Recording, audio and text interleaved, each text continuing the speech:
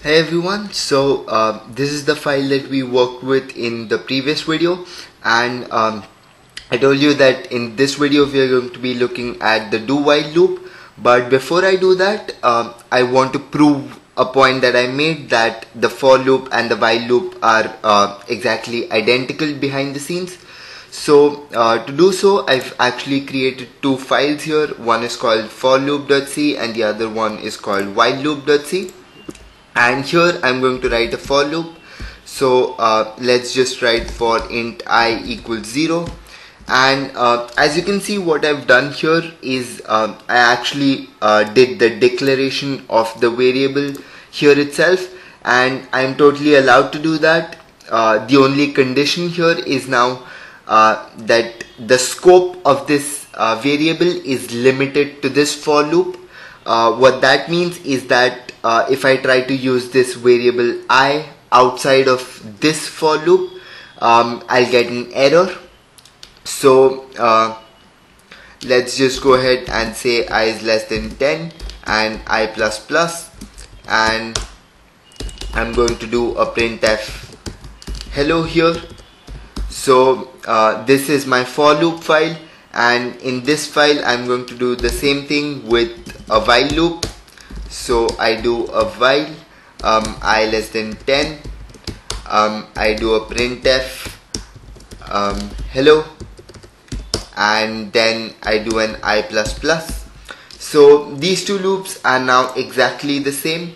And what I'm going to do now is I'm going to try and get the assembly code for both of them. So I do a gcc-s for loop.c -o for loop.s, and that created my assembly code for the for loop.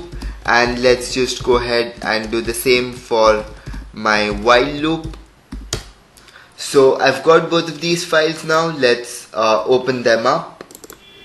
This is my for loop and this is my while loop, and although this is actually not so easy to understand, but look at this, I'm actually switching between these two files and there's absolutely no change here except for the file name here. And you can check the number of lines as well. It's 35 lines here and it's 35 lines here as well, and there's absolutely no change here. And just to prove that there's actually no change, I'm going to use the diff command, and I say for loop.s and I say while loop.s. And as you can see, the only difference that I've got here is that the file name in one of them is for loop.c and the file name in another one is while loop.c. So that actually proves my point that behind the scenes a for loop and a while loop are exactly the same. There's absolutely no difference in performance, speed or anything. So that's just something that I wanted to point out.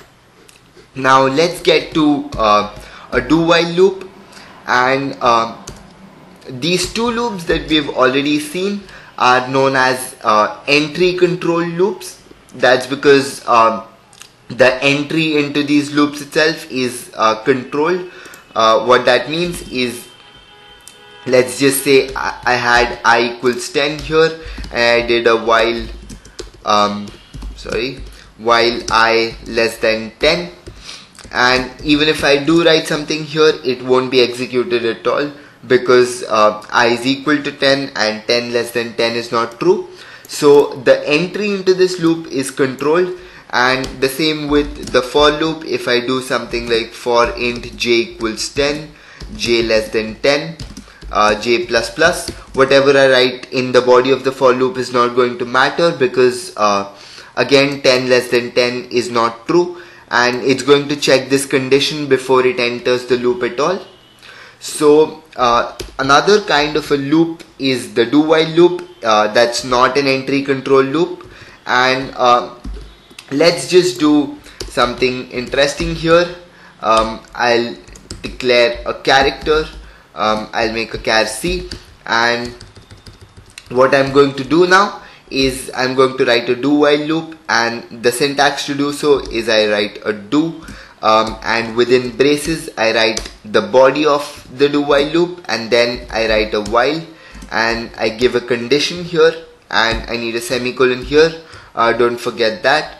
So what I'm going to do is I'm going to say printf, do you like C programming, and the answer again needs to be a Y or an N, and let's just do a \n here and a scanf here, which actually reads the character, an ampersand here, and I keep doing this until I get a yes. So I just write while C is not equal to Y.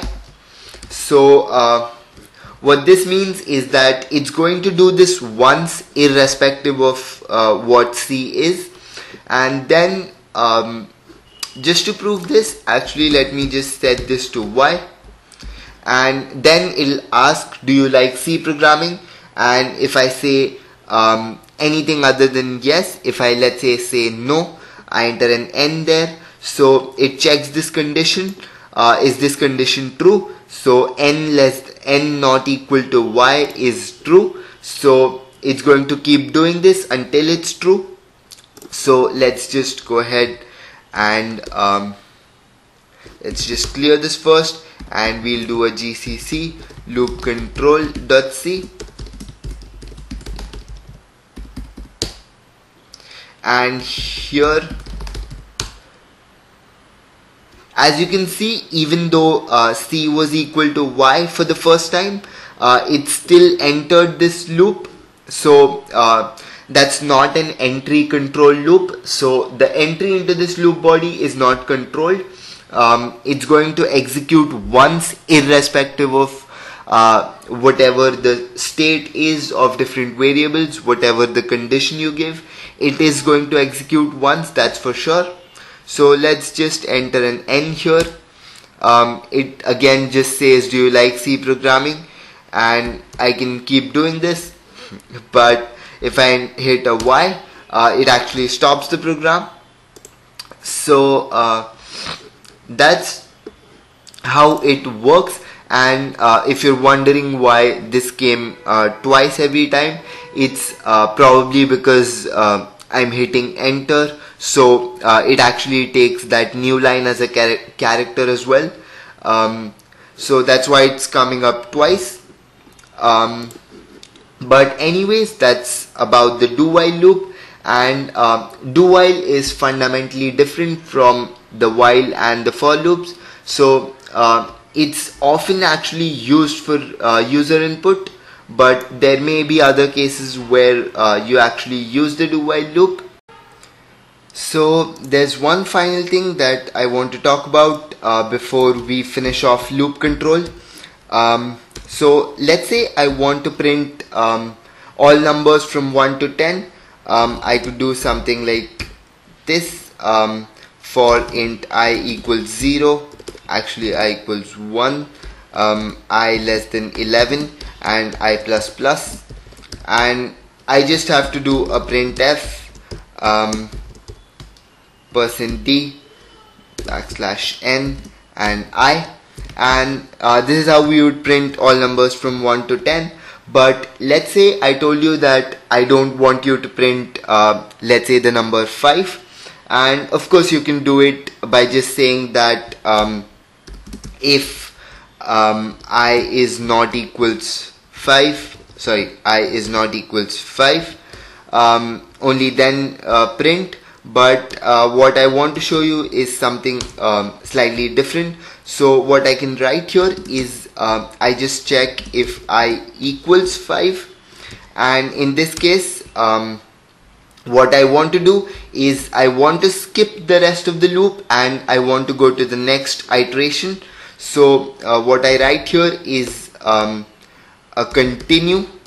So what a continue means is that the rest of the statements within the body of the loop are skipped, but it actually goes to the next iteration. So what happens here is that when I is 1, this condition right here is false, so it goes ahead and prints I. But when I becomes 5, this condition becomes true. It encounters a continue statement and it just directly goes here and does an I++, so I becomes 6, and then it comes back, this condition is false again, so it prints I. So that's how it works. And let me just show this to you once.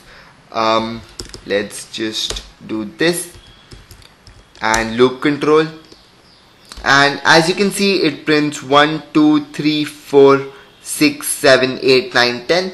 So the result is as we expected.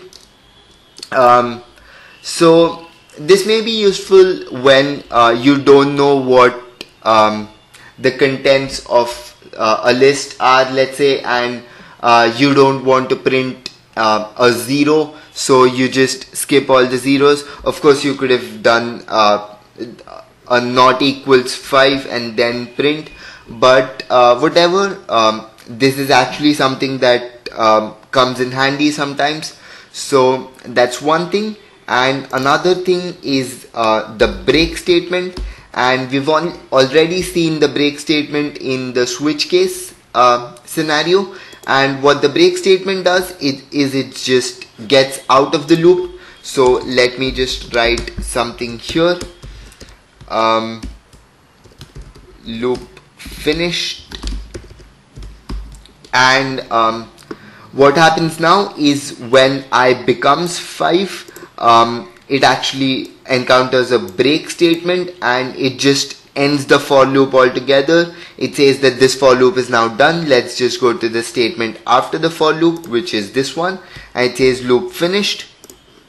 So let's just try running this, and as you can see it prints 1 2 3 4 and then loop finished. So this break statement is again very useful because let's say you're searching for something. What you would do is take a list, take a set of numbers, and whatever you're searching for, you would compare it to every element in that list. And once you find it, you don't need to keep continuing the loop. So you don't need to look at the elements after that in the list. So you can just end the loop there itself. So you can use a break there. And both of these, continue and break, can be used with a for loop or a while loop or a do while loop, whichever. One thing that you should actually remember is in a while loop, if you use a continue, let me just comment this out and uncomment this. So if I actually had a continue here, let's say I do the same thing. If I equals 5, then continue. So this is now going to be a problem, because a continue means skip to the next iteration of the loop, and in the for loop it was fine because skipping to the next iteration automatically means going here and incrementing. But in a while loop it's going to skip this statement, so it's just going to remain 5 forever. I is never going to be incremented. So whenever you're using a continue, make sure you actually add an increment before it and only then add the continue. So this will now work fine. Let me just show it to you. Alright, I haven't declared I, so let I equals 1, and let's just do this now. And as you can see, it prints 1 2 3 4 6 7 8 9 10. So this is as expected. So these continue and break were the last ones that I wanted to take up. That gets us to the end of loop control. I hope these videos help you understand loops better, and I'll see you next time.